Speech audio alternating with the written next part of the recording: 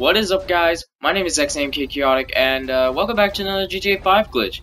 So remember a few days ago when I uploaded a solo method on how to get inside of Trevor's meth lab?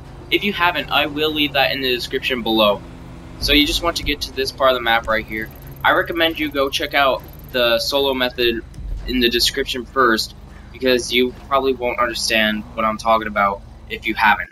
So what I was able to do was I was actually able to get my motorcycle inside of Trevor's meth lab. So, how to do this is you want to have a dump truck and a motorcycle, and you want the motorcycle on top of the dump truck. It doesn't matter how, you can either use a cargo bob or you can stun your way up there. And then you want the dump truck to be backed up all the way to the window, and you want to basically wheelie into the window once you have everything set up and get on your motorcycle, wheelie to the window.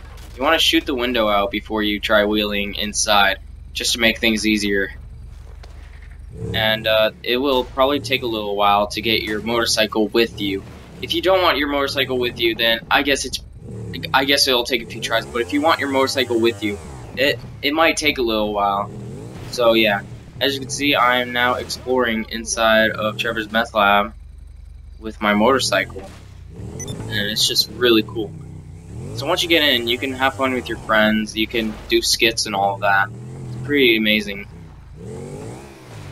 And yeah, you will be able to exit back out if you wanted to. So to exit out with your motorcycle, all you really have to do is just wheelie out. The same way you got in is the same way you get out.